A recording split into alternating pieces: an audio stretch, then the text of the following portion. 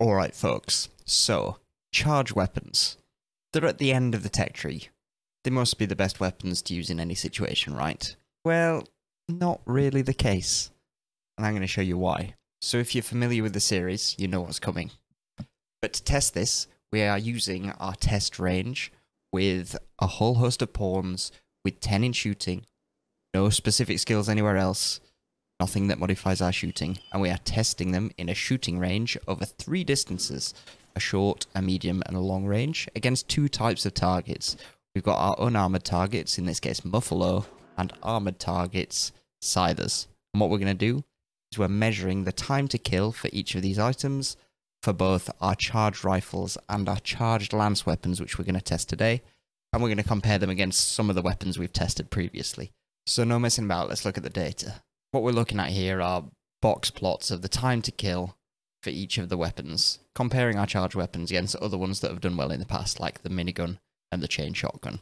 And for those of you unfamiliar with box plots, what we're really interested about is these values. They're our average value for time to kill. So immediately for our Muffalo, our unarmoured targets, is that actually over all distances, the minigun beats both the charged rifle and the charged lance. You can see here significant differences where shorter times, obviously, better weapons. Again, here over a medium range, same sort of thing. Charged rifle does better than the charged lance. Minigun beats all. Chain shotgun, it doesn't have the range. We don't have a dark blue long distance with the chain shotgun because it doesn't fire that far. And again, even at a short range, it's the sheer number of bullets that a minigun puts out that means it kills these Muffalo quicker than any of the charged weapons. So against any unarmoured targets, any man-hunting beasts, charged weapons aren't really the way to go. But that might be expected, right? Charged weapons, what they really have is tons of penetration. They beat any other weapons for penetration. So we'd expect that versus armoured targets, that's where they really shine. So let's have a look how we did at taking on Scythers.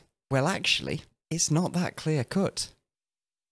Over a long distance again, you see, technically the minigun on average does slightly better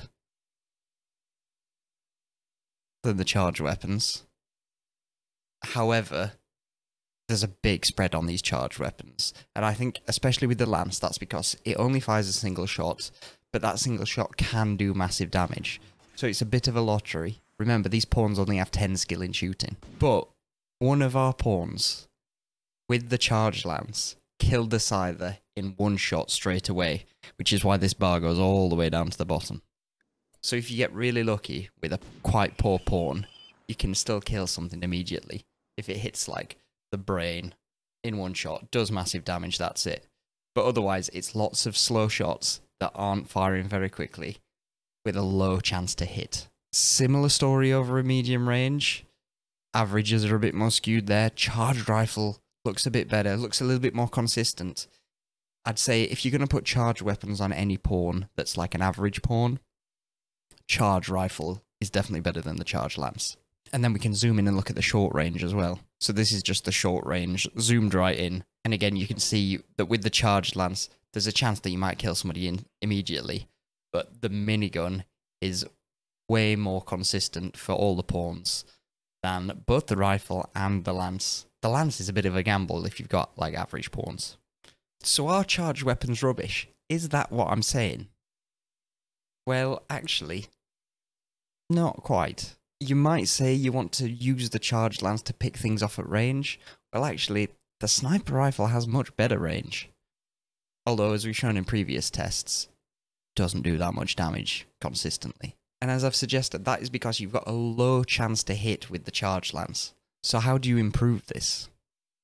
Well, what you really need to make the most out of the charged lance, to ensure that it's doing the tons of damage that it's capable of, is you need an excellent masterwork quality one.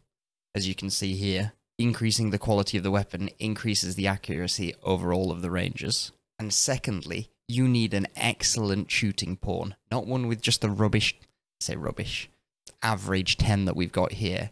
You want a pawn with 20 shooting, you want a pawn with an excellent charge lance that's guaranteed to do some hits, and then it can do massive damage from miles away. You can use it to prioritize a target that's dangerous coming at you, wipe that one out, and probably let the rest of your minigunners do the rest of the job. So there you have it, guys. That is where charged weapons are useful.